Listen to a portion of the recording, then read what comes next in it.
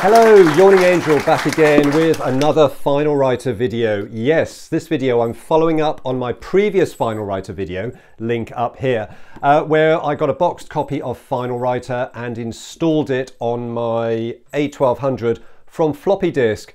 We had version 2 we installed and then I upgraded it to version 4 and that worked really well. That video proved to be quite popular and has generated a number of comments, and it's one of those comments which has triggered this video. So the comment I received was, "Can you print from it?" is the next challenge. And I thought to myself, do you know what?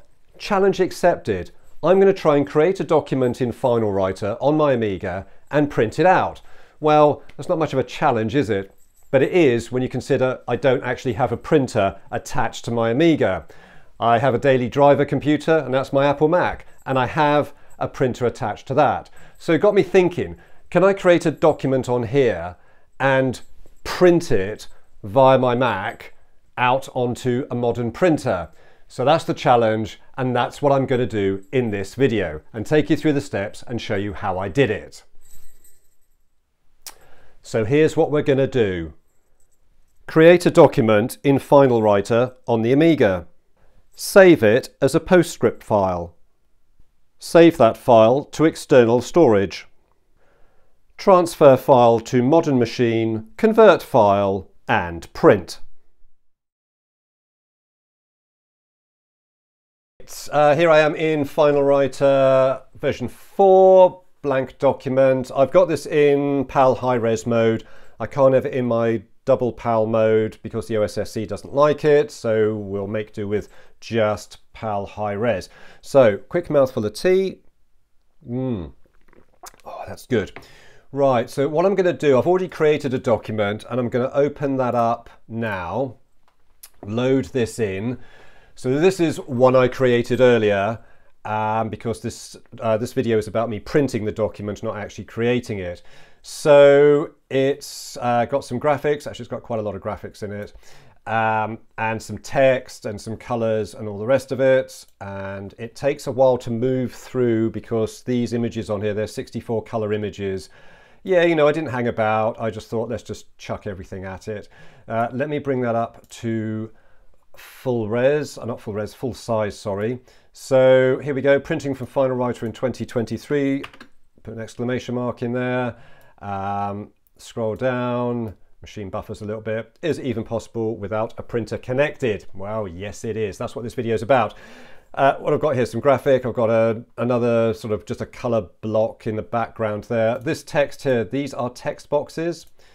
So, and of course the text boxes you can rotate and move around to your heart's content. Give it a bit of a different look and feel, which is quite nice. And I've used different fonts in these as well, just to show you what can be done. So as you can see, these are individual images, individual objects on the screen. So yes, it is quite easy. It's painfully easy, actually. Right. So here's our document, all done. So what I'm going to do is, let's just save that again, because I've just put an exclamation mark in there. And now what I'm going to do is print this, but I'm going to print it to a file, and I'm going to print it to a PostScript file. In essence, I'm saving it as a PostScript file. So there's no physical printer connected. There is no printing happening from this machine. So what I need to do now is go up here and go to print, and in the print document dialog box, there's usually, it'll default to this, to graphic, settings graphic, print to graphic final. Clicking on this print to, we can go to PostScript file, which we've selected there. We've got our settings here. So I click on PostScript. This is the settings for the PostScript document. I've kind of left these as default, although the PostScript driver on the Amiga I did fiddle with to get the page to line up. Your mileage may vary depending on what drivers you've got, but I've kind of left this as it is. So that's okay. So we're going to go to a PostScript file, and now I'm going to hit the print button, and it's choose a PostScript file. Now this is the one I've already done because I have played around with this to test. So what I'm going to do now is let's change that to 4, and this is going to save this in my Final Writer documents directory. So this will now save that. So if I hit OK, and that'll do the do, and it says it's printing the document, but what it's actually doing is creating the PostScript file. So we'll just wait for it to do that. It's quite a big document.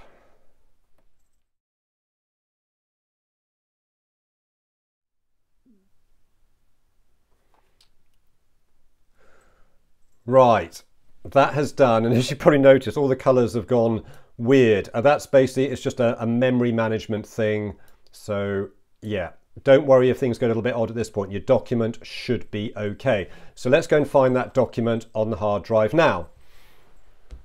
Right, so here we are back on Workbench, and I've got my compact flash cards in the PC MCIA slot. I've got my Final Writer Documents folder here, and I've got a folder here which is on the card, so the files that I transfer to the Mac. So here's my Final Writer Print Doc 4 PostScript file.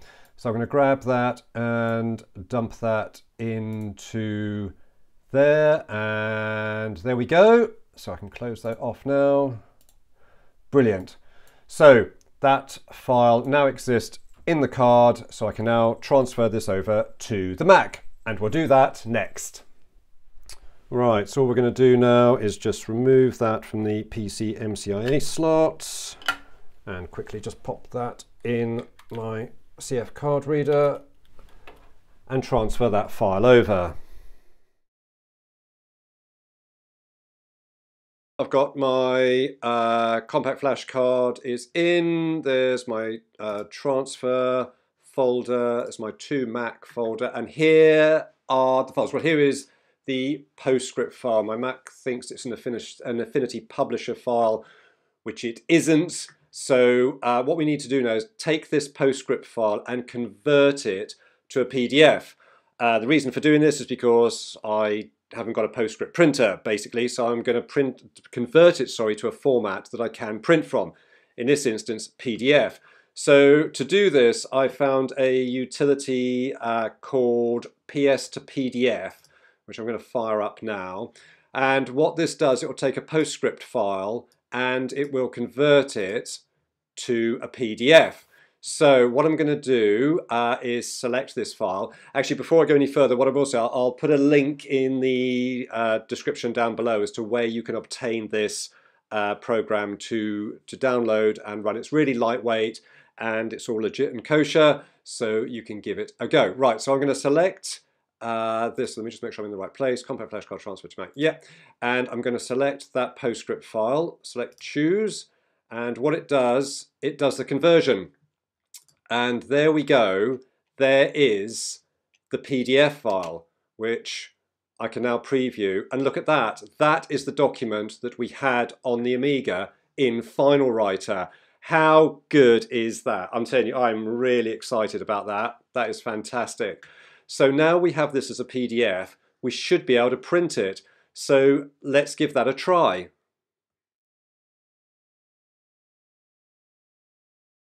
Right. So if I double click on this, that'll fire that into preview. There's the document there.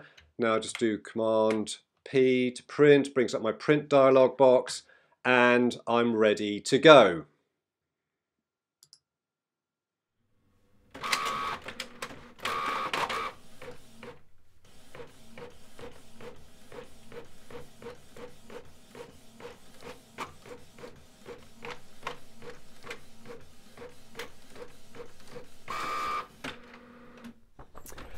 Check it out, it printed. Look at that, we've got a printed hard copy of what appears on the screen on the Amiga, and I'm really pleased with that. I'm going to take that as a result. Did I cheat? Yes, I did. I cheated hard. Exporting the file out as a PostScript file, moving it onto the Mac, converting it from PostScript to PDF, and then printing the PDF.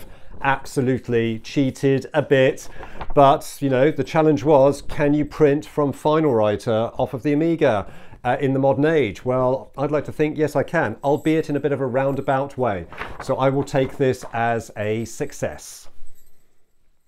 And that is it for another video. Thank you ever so much for watching. I really hope you've got something out of this. If you'd like some more Final Writer videos, please leave comments down below and I'll see what I can do.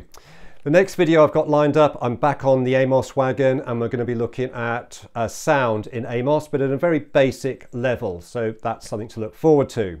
Don't forget also, shameless plug time, I write Amos tutorials for Amiga Addict magazine. This is issue 24. Issue 25 is due out November the 16th, as far as I'm aware. So check out the world's best current Amiga magazine. Oh, is that controversial? I'm not being paid to say this. I'm just promoting my work in another publication. It's worth checking out if you can. Right, I can be found on my website. I can be found on the social media channels. There'll be a list scrolling up the screen now. I can also be found on Ko-fi, so if you'd like to support my work, head on over there and see what that's all about. But that's pretty much it for now. So thanks once again for watching. Look after yourselves, and whatever you do, keep it retro.